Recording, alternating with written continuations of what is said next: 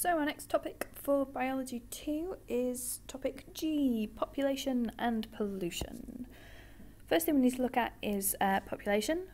We need to know that human population is increasing at an increasing rate. And the term for that is to say that it's showing exponential growth. So it's getting bigger and it's getting bigger at a faster rate. And the reason for this is because at the moment the birth rate greatly exceeds the death rate. So more people are being born than are dying. So we're getting more and more people because there are more and more people alive in order to have children. So it just keeps getting bigger and bigger and bigger. For the higher paper, you need to know that the largest rise in population is occurring in Africa and India, but most of the world's resources are currently being used in Europe and America. And the other phrase that you need for the higher is the idea of carbon footprint. And your carbon footprint is a measure of the amount of greenhouse gases given off by the actions of either a person or an organisation over a given time. So a bigger carbon footprint would mean that they released more greenhouse gases, mostly carbon gases really, but greenhouse gases, and a small carbon footprint means that you don't release many greenhouse gases via your actions. So the population increasing is a problem because it increases the demand on our finite resources, so resources that are limited, fossil fuels being a big one. And because we're using more fossil fuels, we're also releasing more pollution. Because there's more people burning things, we get more sulfur dioxide and carbon dioxide released, but we're also releasing more household waste and sewage because there are more people. So as the population increases, so does the amount of pollution that we release into the environment. So we need to keep an eye on the amount of pollution, and there are two ways of doing it. We can either measure directly, or we can use indicator species. So we'll talk about both of those in a second.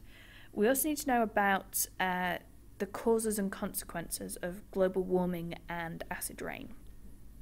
So basically, global warming, the atmosphere is what keeps us warm, and that's the greenhouse effect. Now that in itself isn't a bad thing. The greenhouse effect kind of allows life on this earth to exist, because otherwise we would be too cold. So heat from the sun just gets reflected by the atmosphere, so it passes through once, then it just bounces around inside, keeping us warm. However, at the moment we're releasing too many greenhouse gases, so the effect is getting bigger, more heat's being trapped, and the heat on the earth is getting too high. So we've got too much energy being reflected, which means that the earth gets hotter, and that's what global warming is. And it's leading to big changes in climate, which are evident already, and one of the best indicators of this is to have a look at the ice caps, and the polar ice caps are melting, which is causing more problems.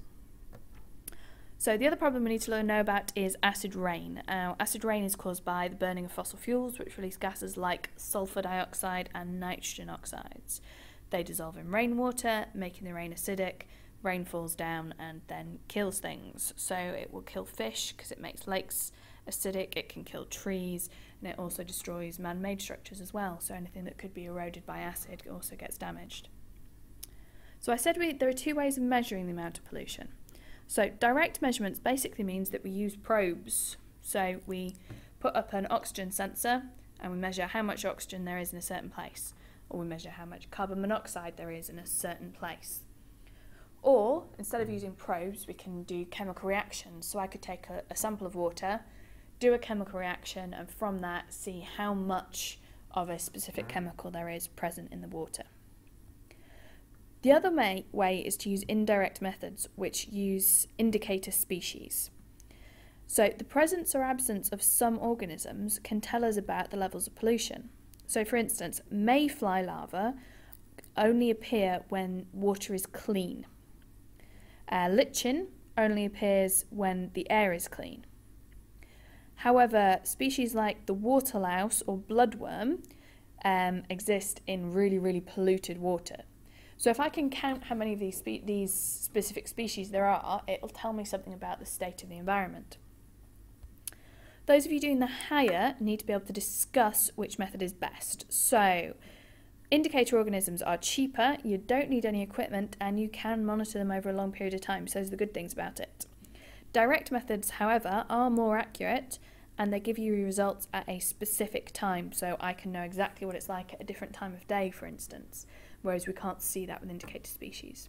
Just need to be able to describe the pros and decide which would be the best method depending on what you're looking for.